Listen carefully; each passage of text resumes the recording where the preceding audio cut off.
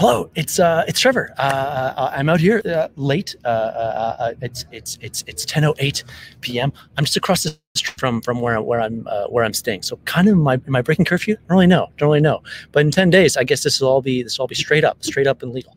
The moon over Montreal is out tonight. It looks really fantastic, and so I wanted to give you a brief little look at the moon through the telescope. So I've got my phone. I'll show you what I'm doing here. There's trash cans over there. There's the plateau behind me right there. I've got the telescope right here. Right there. I got my phone set on it right here. Okay. What I'm going to do is I'm going to show you some close-up views of the moon with my my phone attached to my telescope. So give me 1 second.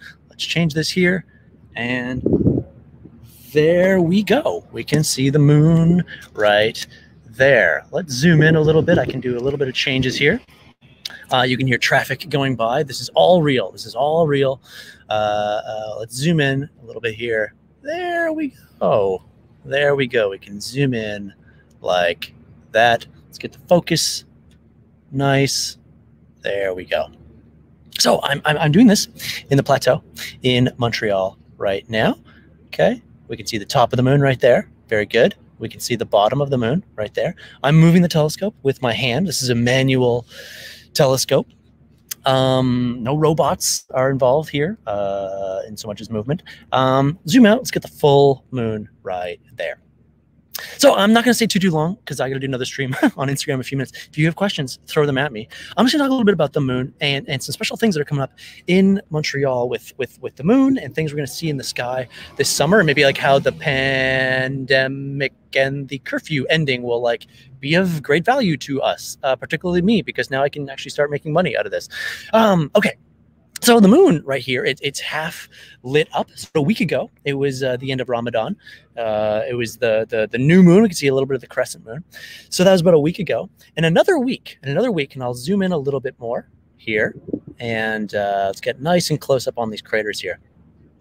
And go like that. There we go.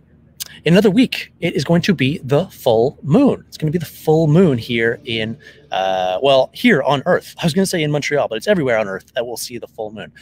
You might see some news stories. About a lunar eclipse happening in the next week or so. That's true. That is true. In Montreal, though, yeah, we're not going to see much of a lunar eclipse. A little bit of it will go into shadow, but honestly, not enough for you to like sort of warrant worth your energy and time, I will say. Another thing, you keep hearing the words like supermoon, super blood, flower of blood. So much, so many adjectives this time around for this full moon coming up. Supermoon, what does that even mean? Supermoon just means the moon is a little bit closer than usual. Trust me, you probably wouldn't even notice the difference. So whenever you see supermoon, I wouldn't give it as much credence as I think all the headlines give it. Something that is coming up that is really cool. And before I mention that, what I'm going to do is you probably see me like sort of moving the telescope around, constantly readjusting. Why am I doing that? Am I slowly moving the telescope? No. I'm zoomed in really close right here. Okay. But if I just wait a second, I'm not moving the moon here. Can you see it's sort of moving from the top left to the bottom right? What is that? What is going on here? What you're seeing here in real time is the Earth rotating.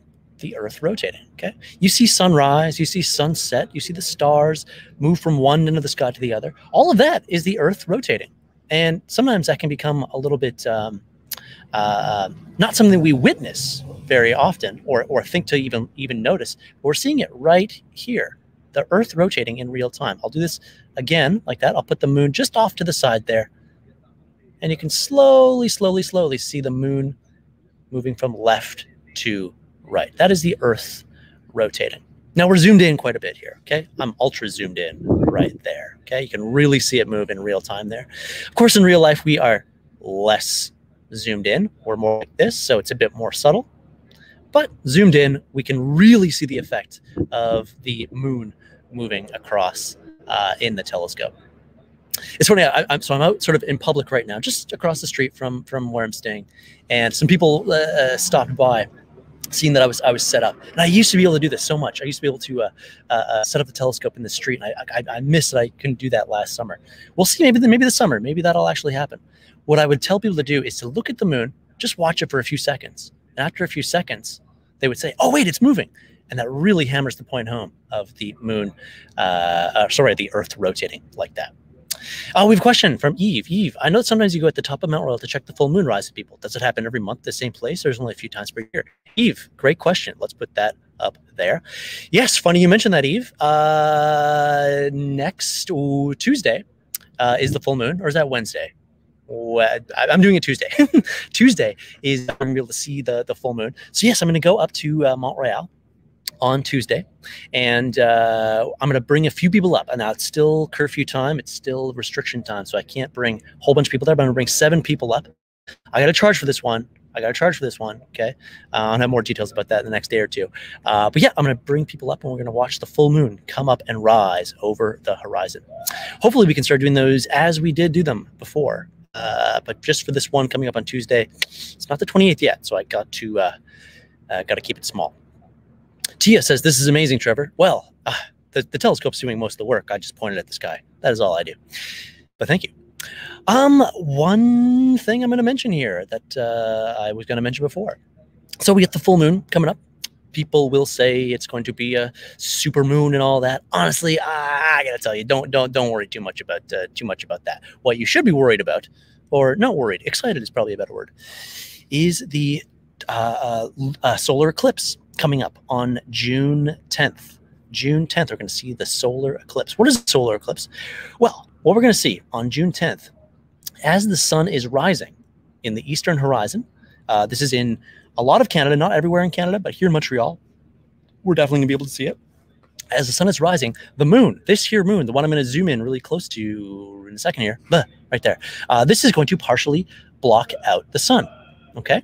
So if you have the right equipment, some solar eclipse glasses, you'll be able to see the sun, and it'll look like a big bite of the sun has been taken out of it. Okay, that's going to happen June 10th, really early in the morning, about 5 a.m., I think. So that is going to happen. That you should really, really pay attention to and try to watch. It's really cool. That doesn't happen very, very often.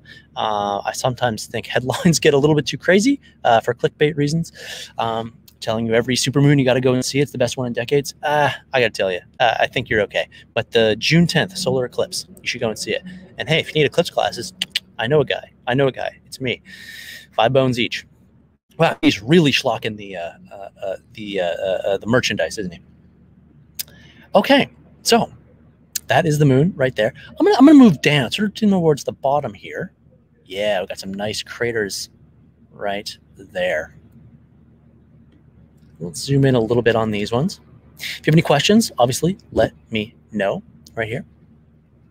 A question I often get, and maybe you think this is an obvious one, but it's a good question. How come there's so many craters on the moon, but not here on Earth? Okay, everywhere we look on the moon right now, there's craters everywhere. Whoa, what's going on here?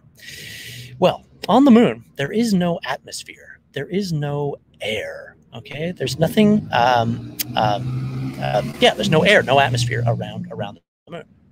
What that means is the moon is kind of, shall we say, naked out there in space, okay?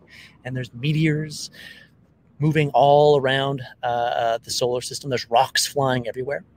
When you don't have an atmosphere, you're kind of standing there completely naked, okay? So when a rock hits the moon, you're going to get this big crater like that. I'm going to zoom in on one of the ones I saw up top, right about here. Zoom in a little bit more.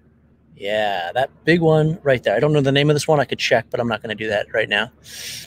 So a rock would go, it would come and strike the moon directly. Okay, and it would make this big crater like that, depending on the size of the rock here.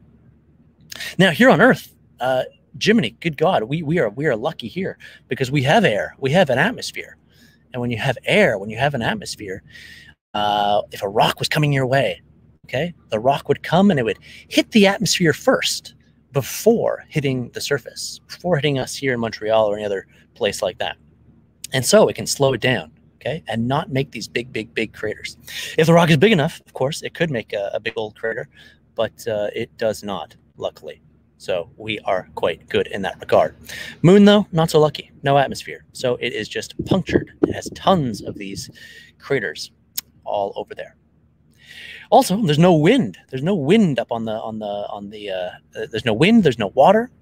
So if there was a crater on the moon, and you can see there are certainly a lot of them here, no wind would blow the dust away. No water would blow and sort of dampen all these rocks down. Sorry, all these craters down, and to sort of heal the wounds of it, which we have here on Earth. You can literally hear traffic going by right there. Okay. All right. A few things. I'm going to zoom in a little bit more, and then I'm going to head off in a second here. This is just supposed to be brief. I was supposed to start earlier. My apologies. This is a free show. This is what you get for free. Okay. Curfew. The curfew is now ending here in Montreal. It's great. A lot of restrictions are being lifted. So luckily, I'm going to be able to start to do some more workshops here in Montreal. One of the first ones I'm going to do on May 28th is called Sunset Club. Sunset Club, and this is where I take you up to the Belvedere Outremont, sort of on the west, northwest side of the mountain, and we watch a sunset together. We watch the sun dip below the horizon. I try to explain, try to teach you how to appreciate a sunset. Okay, try to let you sort of instinctively feel the Earth rotating, the rotation of the Earth. Okay. The 28th, something special is happening that night. On May 28th, Venus and Mercury will be very, very close to each other in the sky. Very, very close to us in the sky. So close, we'll be able to see both of them at the same time through the telescope. So look like two bright dots in the telescope at the same time. So I'm going to show you that there. If you've never been to Belvedere Outremont, good Lord, what are you doing? What are you doing? It's good because it's the best kept secret in Montreal. Keep it that way. It is a very, very awesome place to watch the sunset here in Montreal. So that's Friday, May 28th. I'm going to start doing those.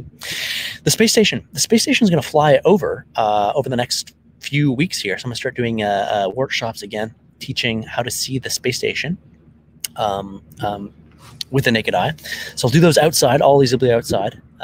So that'll be at Parc La Fontaine. I'll be doing those. Maybe a few other locations. Maybe teach you how to take photos of the space station as well. That'll be a bit of a different one, though. And so those will be starting up very, very, very soon. In fact, tonight, the space station will fly over in about 10 minutes, if I remember, maybe even shorter than that. I don't have time to teach you how to do that, but it is true. The space station will be flying over Montreal in a few minutes here. So, and other workshops, too. Jupiter and Saturn are coming out later this summer. I make it sound like it is like an EP dropping or something like that. Saturn and Jupiter are coming out this summer, probably around July, August. We'll start to see them in the kind of lateish evening, around 10 p.m., 9:30 p.m. So I really want to show people the rings of Saturn, the moons of Jupiter, and so give you sort of private sessions showing you Jupiter and Saturn. So I'll be doing that throughout the summer. Okay.